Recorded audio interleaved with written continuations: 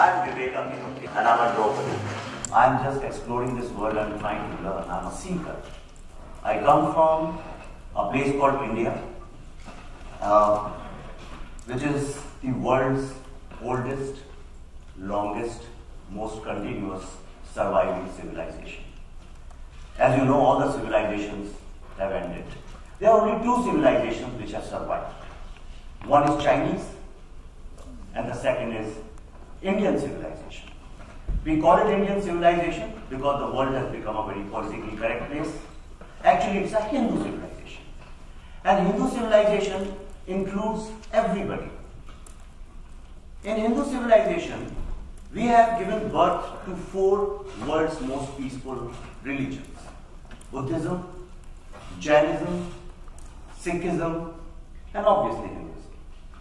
So I come from a land where, if you look at the Western world, when the West was exploring the geographical continents of the world, at that time, in that side of the world where I come from, the people were discovering the continents of their mind and their soul and their heart. When the West was discovering whether there is something else beyond my land, and when they were traveling all over the world to figure out if there are more continents, more geographies, at that time we were discovering if there is something beyond life, if there is some power which is beyond our sight. And that's why you will find this world got divided into two different kinds of ideologies and two different kinds of perspectives. One was more external and the second was more internal. And over a period of time, when we were discovering what is soul, what is the meaning of life, who we are, where do we come from, and we discovered that human beings have been gifted with something called will. And that will can take you beyond what you see. And that is the reason that we champion what is called astronomy and spirituality. On the other side, the whole world was busy in wars and colonizing. And if you look at the strength of Hindu civilization, why it has survived. Chinese civilization, we don't know much because it's very close. We don't know what's happening there in the last 50, 100 years maybe. We don't know because we don't have access. But we are an open democratic society. Anybody can come, see anything, whatever is happening. There is absolute rights. Yes, that is debatable. The quality of rights can be debated, but the rights are there that cannot be debated. Then suddenly, some countries in the world decided to colonize other countries. Imagine you live peacefully growing wheat and barn and milking the cows and looking at the sky and wondering that what's beyond the sky. And suddenly on the beach, some ships come and people come with guns, and you have never seen guns in your life. You don't know what it is. And they go boom, boom, boom, from today we are going to rule you. So this poor guy stands on the beach and he looks at him and smiles. I said, okay, but I can't be ruled because I am ruled by some divine force which we don't know about. How are you going to rule me? And I think that's where the entire conflict and chaos in India began. First we were invaded. The Mughals, people who don't know, Mughals came from Iran, that side, and for almost 800 years we were ruled by Mughals. That was Islamic invasion. And then we were ruled by Britain, and also in small pockets by French people and Portuguese people.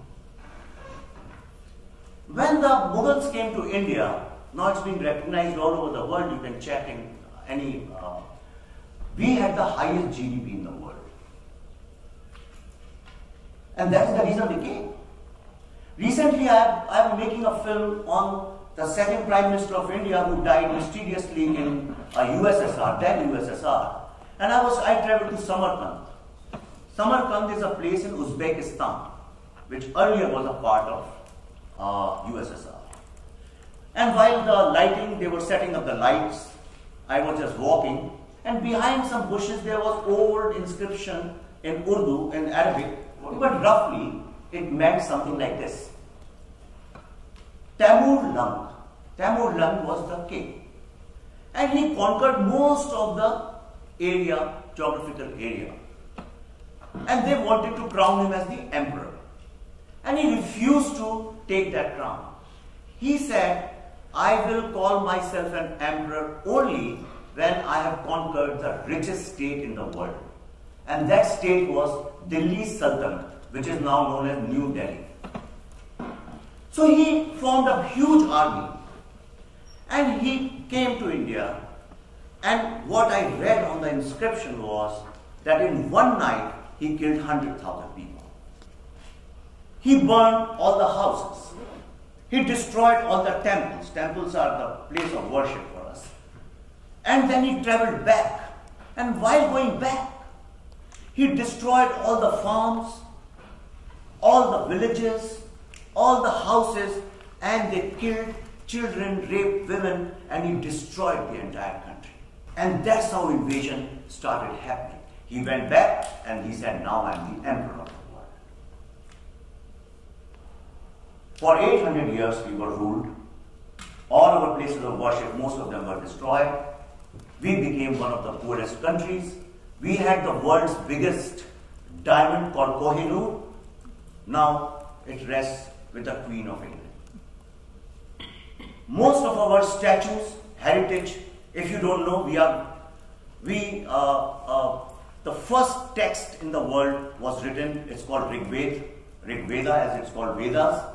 The first language was created in India called Sanskrit, and all the scholars in the world agree that yes, it's indeed a God's own language, because it's so perfect that it's beyond human comprehension that how somebody can write such a perfect book, a perfect language.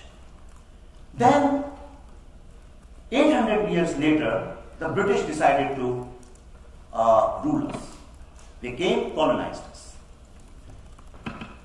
Now the Indian society, unlike most of the societies, never depended on the state.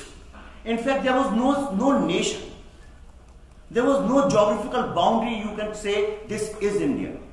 There were more than 50 or 60, I don't know the exact figure, but yes, it was definitely more than 50, 60 states.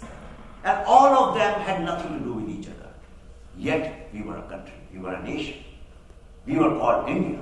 And we spread up to Indonesia and up to Iran. So when British came to India and ruled us for almost 200, 250 years, the point I want to make here about the greatness of this civilization, we were always a family-oriented society. And not a family the way we see family today. We believe in joint families. In one family, there is one earning member, or maybe 2 or 3, including sons and the cousins and all that. Some 20, 25 people live in one family. All your cousins, everybody, which is what you think is a family, lives under one roof. I have grown up in a family, now all of them have come to US, and the number, if you hear, you'll be shocked, 75. And nobody asks, my cousins, if I say he's my cousin, they get upset. They will break the relationship. So nobody knows who is your cousin and who's your brother. Everybody is brother, everybody is sister. We never differentiated. And the neighbor is also your brother. In fact, in India, anybody who's from India would know that if you meet somebody in a train journey for 2 hours, that person becomes your uncle for life. So when British came to India, it was called Sone ki Chidiya, which means a golden bird, a bird of gold. And they took that gold away and left the bird behind. One fact I want to bring about here, wherever the invasions took place or colonization took place, without exception, wherever the British people went, those societies became Christian societies. Wherever the Islamic invasion took place, those societies became Islamic countries. Indonesia, if you see, on the eastern side had no Islamic influence is the world's largest Islamic country. In Africa, wherever they went, wherever Portuguese people went, wherever Spanish people went, and they didn't rule them for so many years. They ruled them for 100 years, 150 years, 200 years maximum. India was ruled for more than 1,000 years. More than 1,000 years. But when, on the 15th of August 1947, we got the independence, almost 80 to 90% of the population remained Hindu. They couldn't break the society. They couldn't convert the society, couldn't change the society, and that's where I think the inherent strength lies. The reason was because the families never cared about the state. Families had their own system. They had their own laws, own constitution. And these families together, one family, then second group, and like that they formed a big community, and they had their own democratic process which is called panchayat, which means the entire village. First in the family, you decide who is the head of the family. And that becomes the law. What he says is the law. Then all these families together would decide who is going to now rule the village. And that guy, Sarpanch he is called, and that guy became the constitution. So, in a very democratic setup, even now, today in every single village in India, you have a family dispute, you have a land dispute, you have any kind of dispute, a boy and girl falling in love, and the parents don't want them to get married, you go there. And there are 5 people who sit there. It's called Sarpanch. Panch means 5. They sit there, and whatever they decide is the final decision. Nobody can change that, because it's called cooperative decision. So these were very well-connected societies. But slowly, with so many influences coming in, we had no money. When British people left us, India was a very, very poor country, extremely poor. And if you do not know, before leaving us, they also divided us. Because wherever British went, please do not misunderstand. I'm not here criticizing, I'm not against anybody, I'm not negative about it, this is history. And it's very important to understand that history. So when they left us, they also decided to divide us. India got divided into 3 different geographies. One Pakistan, East Pakistan and India. And that took many, many decades for India to recover. Because people think that, okay, these people, they were ruled, now we should. What the worst thing happened was that in these so many years of rule, we also became like that. It became our nature to impress them. And therefore you will find that the minds got colonized. And the colonizing of the mind is the worst thing which can happen for somebody else. Because then the thoughts are not yours. You are always dictated with a central thought how to impress the people who control your mind. And it's very easy. It's no rocket science. In real life, you see, if you are really, that he is fine, so he understood what I'm trying to say. And it became very important. And the leadership which took over, Jawaharlal Nehru, the first Prime Minister of India, he actually came from a very royal family. He came from a family of landlords. His father has had a huge mansion. And he himself has said that his clothes used to, from India, for laundry, they used to go to Britain. They were so rich. And he became the first Prime Minister of India. And he was very influenced with the communist ideology of that time. It was very fashionable to be communist. And he introduced a lot of socialism to India. Whereas a country which has just got freedom after so much of looting, and so much of theft, and so much of crime against the innocent people, so many women raped, so many innocent children killed. You won't believe it, when the trains used to come after partition, they were all loaded with dead bodies.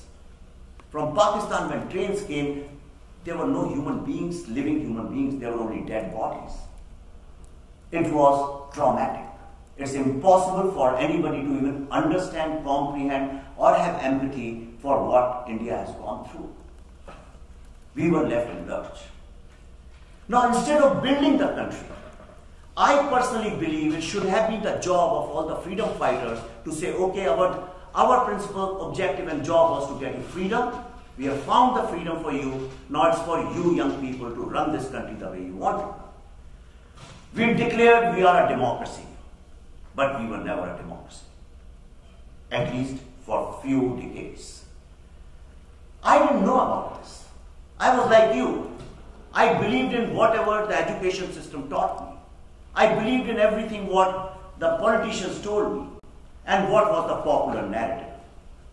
And this is where I want to change to another aspect of this. If you look at it, this world, the entire history of humanity has been a war of narratives. Who's right, who's better, who's correct? And nobody knows the truth. Absolutely nobody in this world can claim, I know what is the supreme truth. But we have been fighting. War has been the biggest engagement of human beings because we want to establish superiority, and nothing wrong in it, because the strongest and the fastest seaman, that's what becomes a human being. India decided to go socialist way.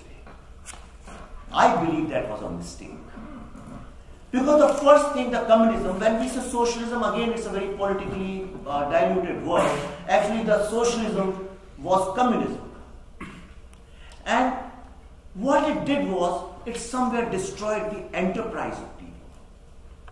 Everybody started thinking a society which never depended on the state, a society which always was self-sustaining, suddenly started depending on the state, because the biggest problem with communism and socialism is that for everything you look up to the state. And when you start looking up to something for something, your enterprise goes down. And slowly all these young boys and girls started feeling defeated. When I grew up, there were only 2 brands of shoes. We have all grown up in scarcity. It's only in late 90s, when the influence of socialism got diluted, that the younger breed which started traveling and the IT revolution came, and that's where I think Indians suddenly found their song. But before that, anybody who was grown in 70s and 80s would know that on one side USSR and KGB colonized us. You won't believe it that most of the politicians and most of the thinkers, most of the professors, the worst thing is most of the professors were on the payroll of KGB. And therefore we grew up hating success. And this is where I want to bring in a little element of my theory. I think if you want to understand and really want to seriously understand the social political evolution of a society, study the villains of their films. And I have done that. I have done it about Hollywood also, but this is not the right forum to talk about, because that's a different theme. But you will understand what I am trying to say. So very quickly I would like to tell you about Indian villains. Bollywood is the second largest film producing country in the world, and the biggest soft power is Bollywood. Pre-independence in 40s, India got independence in 1947. Before that, if you look at the films, the villain used to be a landlord, who we call in India Zamindar. Zami means land. Anybody who owns the land is called Zamindar, landlord. What British people did, that they used landlords to run their machinery of exploitation. And Zamindar, this landlord, would very often, the poor farmers, when they need money, when I said there's joint family system, so anybody who gets married in the family is the responsibility of the head of the family to pay for it. And if he doesn't have money, he would go to the landlord and he would say, can I borrow some money? He said, okay, you can borrow, and he'll give him the money, but in return, he'll mortgage his land. And he was so exploitative and oppressive that And there was a poor guy, the farmer, didn't know any maths, he was not educated. He was a great farmer, but he was not educated. So he didn't know about anything about accounts. So all his life he kept paying the interest, never got his land back. So most of the movies, the villain was this oppressive, exploitative landlord. And then some farmer's son, a poor farmer's son, will somewhere get up and he'll say, now I have to find justice. And he will fight him and ultimately he would win. A typical storyline. When India got independence, the entire system should have changed, but the new regime, which was led by the Prime Minister Jawaharlal Nehru, the socialist leader, he said India should build big dams, we should have a lot of industries, but government would control who would run the industry. Government will give the permit and the license.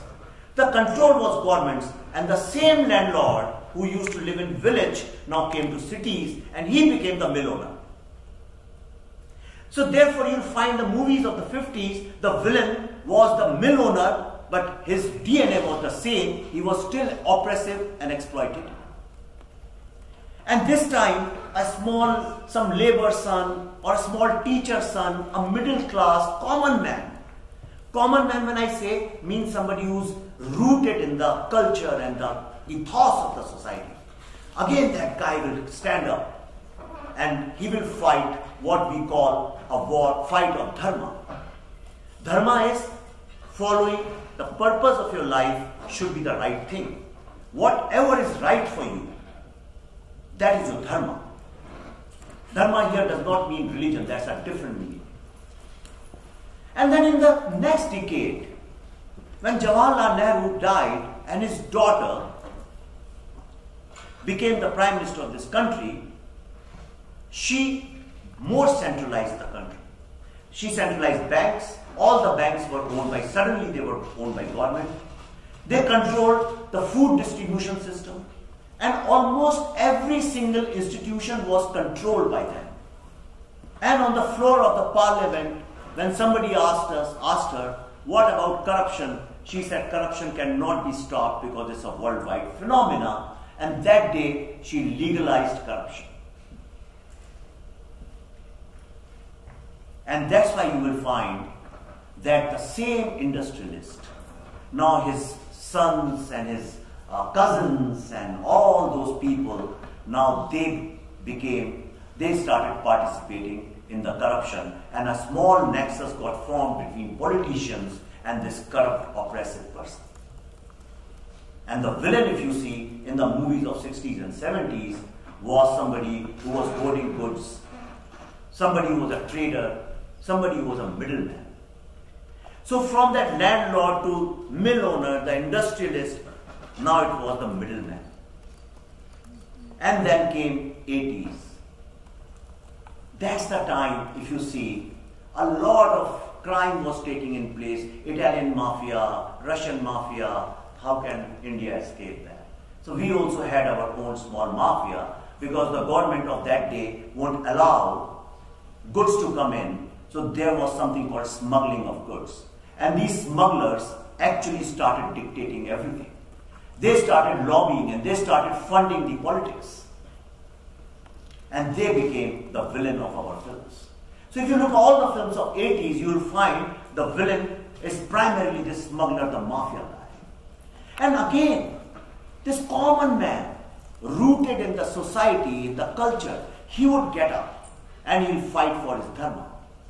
In fact, one of the greatest superstars of the millennium is called Mr. Amitabh Bachchan. That was the era when Mr. Amitabh Bachchan ruled the film industry. And he brought in a new concept in our films called personal justice.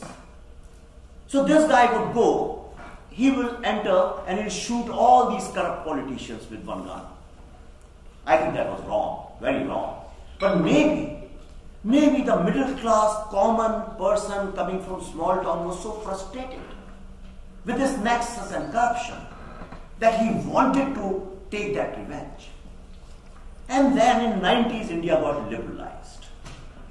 We found liberalization.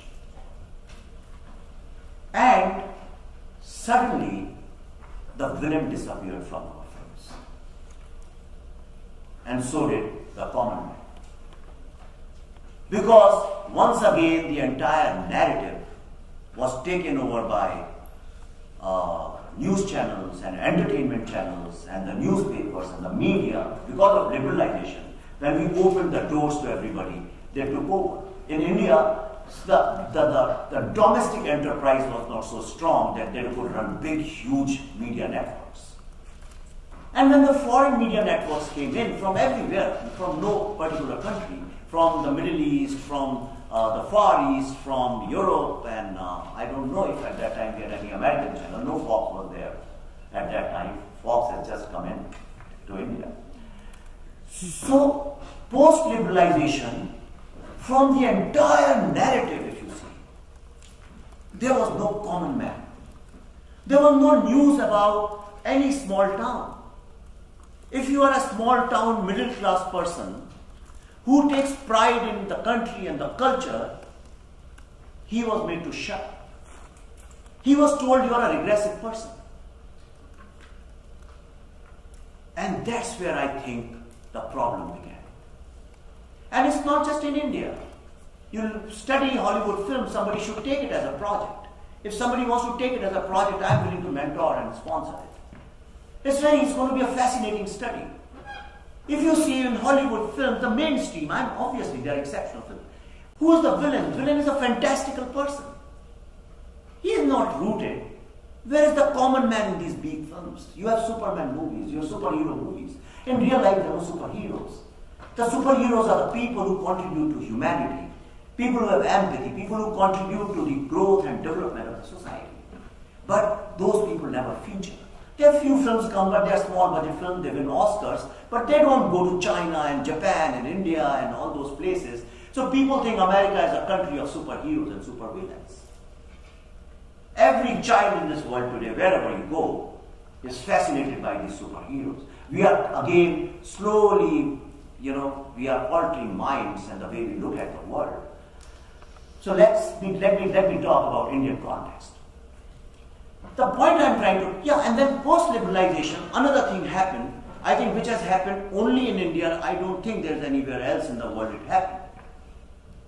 That one of the most important leaders of the dynasty of Gandhis died, and his wife, who was an Italian woman, and she had nothing to do with India, she never even traveled outside her house in India. Somehow the dynasty, all the sycophants of the dynasty. See, when you have mediocre leaders, they want mediocre people around them. And they forced her to take the charge, and she shadow ran the government. Then, again in 2014, a major revolution took place, the government changed, and you will find the movies since then now again have villains which exploit women, which exploit minority, which exploit downtrodden, and again the common man is taking revenge. So since 2014, I would say it's a mini renaissance of India. The common man is back in the narrative. The point I'm trying to make here is that in this war of narratives, everybody is trying to shut up the common man, the common citizen, the common concerns. On one hand, either we try to portray as if the evils of the world are so huge and so big, people give up hope. They don't know how to fight them. Any issue for that matter. Minority issue. I know this world is going through a lot of churning because of globalization. A lot of countries, their own culture is getting unrooted. And the foreign influences are coming. And I think for next 1 decade, it's going to be like that. New technologies are coming. Because of social media, there is a lot of confusion. We don't know who's saying what. We are living in a world, what I call is dim-lit world. The lighting is so dim that you don't know what is what in the room. Everything is blurred. And that is not America's unique problem. It's happening everywhere. I travel 20-25 days in a month, and I travel every single day in a new city, and I interact a lot with people all over the world. And nobody should feel that this problem is unique to India or problems are unique to US. It's a global problem. The global problem is that most of the population was born in analog age. People like me, we were all born in analog age. But your generation, most of you, are born in digital age. So we are trying to adapt to digital age. And there is a lot of confusion, you know. The speed, the pace, the way you look at the world, your perceptions, interpretations. And I think this churning is going to go on for quite some time. And here, I want to present the case of my country and my civilization. 10 years ago, when I was making these big, huge commercial feature films with big stars, which anybody would die for, somewhere I felt, as I turned 50, that I am telling stories which people want to hear. I realized that I have stopped telling stories which I want to tell. So I resigned from Bollywood, from film industry, and I started teaching. There's an institute called Indian School of Business in Hyderabad, which is rated in top 10 business schools in the world. It's a very rich school and very rich students go there. So when I was teaching a module called I Am Buddha for global leadership, some students asked me to mentor them to make a documentary as a CSR project. CSR means corporate social responsibility project. So I said, how will you make it? Do you have money? They said, yes, we are going to put in our own money. I said, you are going to be the future CEOs of the world. And if you are going to put in your money, you have already failed your test. Go and raise some money. And within no time, within a week or 10 days, they raised money. But they didn't know how much to raise, so they raised very small amount of money, which was not even 1/4 of my own fees. And here I was standing. I said, what to do? I encouraged these boys, and they've gone and got some money, but you can never make a movie out of this. So what do we do? And I said, maybe this is the purpose. This is the reason I quit. I must explore this. And how it happened, I believe in divine force. I don't know what happened, the universe conspired, and somehow we made that movie. The theme of the movie which students had got was like this. That there's a woman, a lady, empowered lady, who's a CEO of a big corporation who have mining interests in the jungles of India where the tribals live. If you do not know, this tribal area of India for last 50 years is fighting a war with Maoists. Maoists are those people who believe in the ideology of Mao. Mao was the leader of China who killed over 60 million people. They have been fighting a war in India. And a big, huge area at that time when I was making the film was approximately 40%. Now it's come down dramatically. But at that time, 40% of India was under some kind of insurgency. And these people were fighting this with guns, killing people, cutting their heads off, raping women, and killing small 4-month-old children by hammering their heads and taking their intestines out and throwing them in bonfires and dancing and celebrating around them. I'm sorry to narrate this story because unless I say that, you won't understand the gravity of their crime. For 50 years it was running because somewhere politicians were also part of it. That was the general narrative. So the story these boys brought was that this woman goes and there's a technical snag in her helicopter.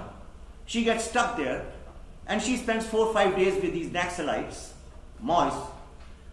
See, this war is called Naxal movement.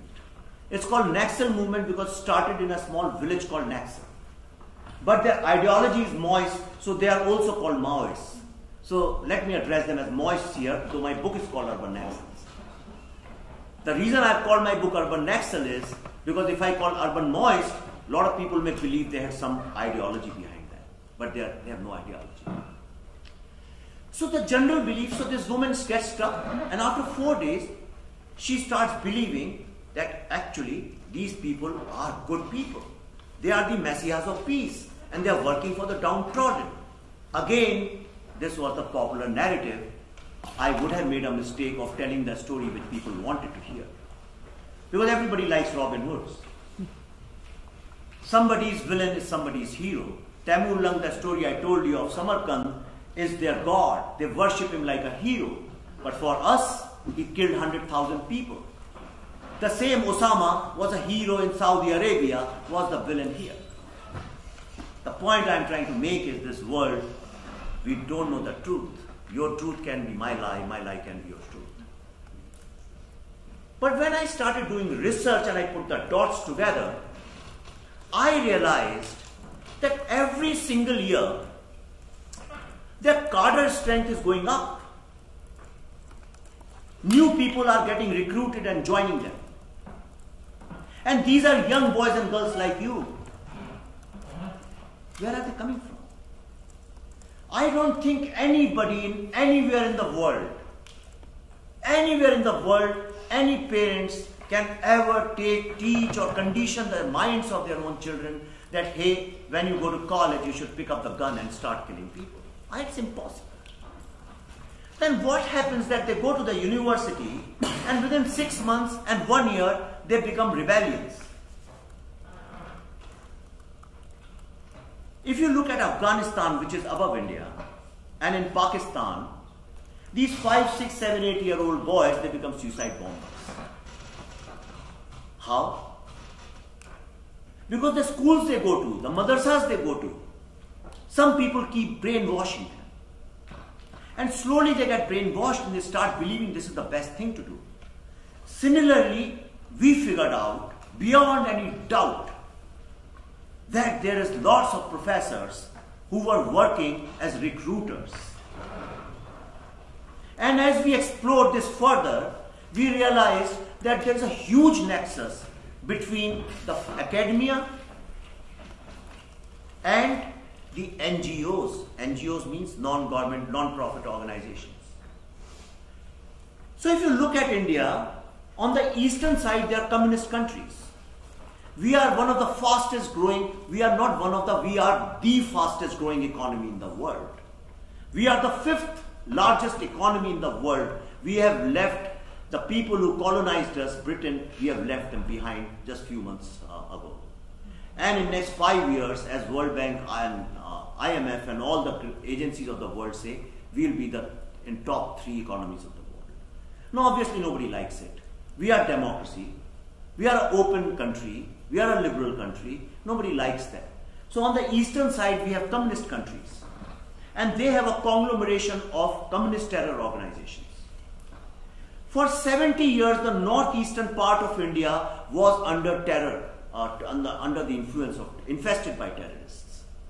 And on the western side of India, you have Afghanistan, Pakistan, and they breed terrorism there. So all the Islamic terror money was coming from the western side. And this money goes to create 2 kinds of chaos and conflict in India, one in Kashmir and one in this red corridor. So I figured out, it's not that I figured out, all this data, information, research has always been there in public domain. It is still there, it was always there. It's not that I found something new. It's just, I went there, put the dots together, and the first thing I asked myself, that for 50 years, more people get killed in Red Corridor in 1 year than the number of people who have been killed in 70 years in Kashmir. But why is it the entire world, including UNO, talks about Kashmir? And it's a very simple question. I want to ask every academician, every scholar, every media professional, every politician, including UNO in the world, what is the reason that for 50 years they don't let the government build roads. The minute you build road, they blast it with IED. They destroy all the schools. And as we went further in, we found these Maoists extort to the tune of millions and millions of in dollar terms, millions and millions. How do they extort? In that area, because of the jungles and the forests, there is something called tendua leaves. So the leaves, it's used for lots of things. So what mothers do, they collect, fathers and mothers, they collect these leaves and they give it to small kids. And these kids put on their head and they could go to this weekly market, weekly bazaar, and they sell it there. And it sells for, say, in a day, about $10 in a day. And these moists take $2 to $3 out of that from that little girl as extortion money. Whenever a truck passes through that area, and thousands of trucks pass, they take about $100 from them as extortion fees. And like that, they extort poor people. A doctor who goes to a village to treat a patient, they take money from that doctor. And they raise to the tune of millions. In Indian rupees, it's almost 1100 crore rupees. Now in 50 years, nobody, not even one NGO, Washington Post and New York Times, which always are writing about the fault lines of India, not even one asked this question. Not even UNO asked this question. No intellectual, no professor, nobody in this world asked this question. Yes, lots of people like me were asking, but nobody who had controlled the media and the narrative asked, where does this money go? And that's when we figured out with a team of researchers. And now everybody agrees on this. Few years ago, a professor who was on a wheelchair, called Assistant Professor Sai Baba, he was arrested. From his house, they found a strategic document. And that strategic document says the objective. Objective is to take over the state of India. The state of India, not any party, not a government. By 2025, with armed revolution. Strategy. How do you do it? Armed revolution, you just can't pick up guns and go to cities. By capturing the cities. How do you capture cities? By keeping them in constant chaos and conflict and create a civil war-like situation, because whenever there is a civil war, the citizens always support the revolutionaries, never the state. How will you achieve this? They said, we have to capture certain groups. For example, labor. The minute you have labor under your influence, you can stop the motor of the city anytime. Intellectuals, policymakers, researchers, media professionals. And something which shook me up was, they say, if you capture the minds of students, you have got ready-made arms and ammunition always ready in the cities to blast it. And which is so true. Because students, they want change. They want to see a different kind of world. And it's very easy to tell people, create a narrative and influence. And that's why you will find very often in these protests all over the world, anywhere in the world. I was in fact shooting a film in London once, and there was a big protest. And lots of students were there. And I was asking some of them, what's happening? You won't believe it, most of them didn't even know why they were there. They said, oh, it's for a cause. What's the cause? Why? Nobody knows. It's very easy to influence the masses if day and night, day and night, day and night, you keep passing on information. And therefore, we figured out, I made a film called Buddha in a Traffic Jam, which exposed this nexus of academia. And then for 6 years, my film was canned. I had to struggle somehow to show it. Everybody abandoned me. My shows were cancelled. And ultimately, I went to a university which is basically a communist university. They attacked, they say they are the messiahs of poor people. They attacked the car, broke the car, that poor taxi driver's car, and they physically assaulted me and broke my shoulder. After 2 years, after a lot of physiotherapy, I can't move my hand beyond this. If I do, it hurts. And that's why I stopped physiotherapy. I said it should keep hurting me so that it reminds me what is wrong with the world today. The problem is, there are people who are anti-progress. And it's not India's problem, I'll come to that. There are people who are anti-progress. There are people who are anti-success. There are people who want to control everything. You call them communists, you call them anything, whatever you want to call them. They are known by different names, but they are the invisible enemies of humanity. They work like a mafia. In modern times, you can't see their faces. They can be corporations, they can be lobbyists, they can be anybody. And their only job is to keep disturbing countries, to keep disturbing societies, keep finding faults in society. And therefore, a certain kind of narrative got created about India in the world. I was in Purdue University recently, giving a lecture. One of the students, his name is Akshay Jaju,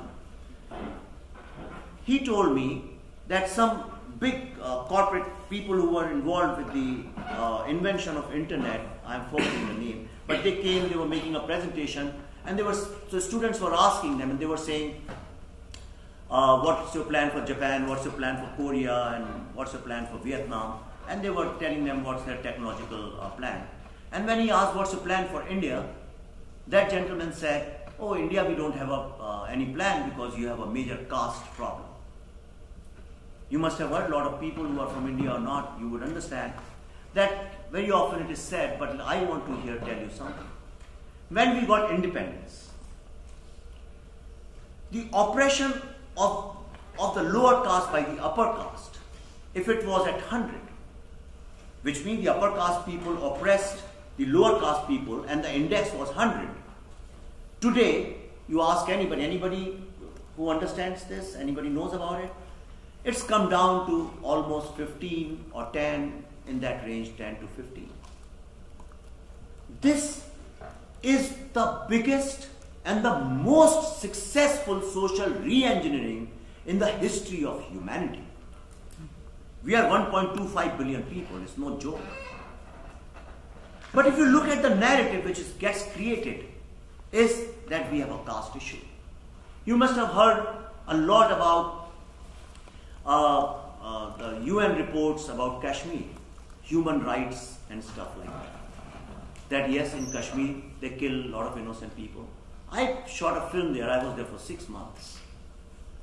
And all I see is these army jawans, the army people, they have to stand at every 100 meters. It can be 120 meters or something. One person stands there, one covers him up, and they stand. And Kashmir is in Himalayas. It's very tough weather, it's very tough conditions. They stand there throughout the day for 12 hours. The duty is for 12 hours. I have seen with my own eyes that a bunch of young boys and girls will come and they start stone pelting. They start throwing stones at them. Sometimes it hurts here, sometimes it hurts here. But the lobbyists and the people who control the narrative sometimes say, what about the human rights of people? Now my question is, what about the human rights of army professionals? What is their crime that they're to be hit by these people? And if you really go there, you'll find these 5-year-old young boys. They are trained by their parents to throw stones. Instead of questioning that kind of mentality, people come and set up NGOs to find the fault lines in the society. And when we do that, the intention is to find fault lines, a narrative gets created. But I just want to tell you where we stand today. Yes. Thank you. Today, India, we are the second largest food grain producers in the world. We have the largest English-speaking population. We have the largest IT, not second largest or maybe the largest, I don't know exact figure. But in 2014, when the government changed, it's got nothing, I don't care about parties. I don't care about political parties. But when the government changed, for the first time, the forgotten voices do not understand in American context. When I say forgotten voices in India, it means people who could not speak English. I'm talking about people who did not go to Oxford and Cambridge. I'm talking about people who are not the beneficiaries of the corrupt governments. I'm talking about people who basically took pride in the country and wanted to take it forward, but nobody heard them. So after the new government came in last 4 years, the entire political map has changed. These young boys and girls suddenly have found voice. And they are taking this country to a new path. 4 years ago, the tax-paying the population was hardly 2 to 3%. And today it's gone up dramatically. And it's not happening because some government is forcing anybody. Another thing, about women you must have heard. A lot of people say that in the eastern side of the world, women are not empowered. That's a big debate everywhere in the context of feminism. And before I end, I just want to end on that note, so I can talk for hours. People say that women, why in your country women are not empowered? Now here I want to submit my argument. Indians have been traveling all over the world before anybody started traveling. We have been traveling for thousands of years. You have heard of Buddha. When Buddha traveled from India, the entire East became Buddhist, the most peaceful religion in the world. So we have been traveling. And wherever Indian people have gone, they have settled there for thousands of years. It's not just a story of last few decades. And there is no country and no city in the entire world where you won't find a big Indian community. A flourishing, rich, good Indian community. Nowhere in the world you will find anybody would say that Indians are involved in crime, they are terrorism, or they are against the society, or they are conflicting with the world, or they have wrong ethical practices. The general reputation of Indians you will find is they are good people. They are humble people. Yes, they shake their heads a lot, but they are generally good people. If you meet them, they'll say, come to our house for dinner. They'll instantly create a relationship with you, always helping people, always sharing their wisdom, their knowledge, helpful and compassionate. What else you expect from the humanity? These are the best traits a human being can have. Who has been manufacturing them? When Elon Musk makes a battery-driven car, he's celebrated, he's as the best innovator, his photo is on Time magazine, on the best magazines, and we must celebrate those people who create a product which changes the lives of people. But why have we forgotten that the first duty of a human being is to create good human beings? Who has been manufacturing these Indians who are never ever found in any kind of conflict? Why is that India has the largest peacekeeping forces in the world? Why is that India has never ever invaded any other society and country?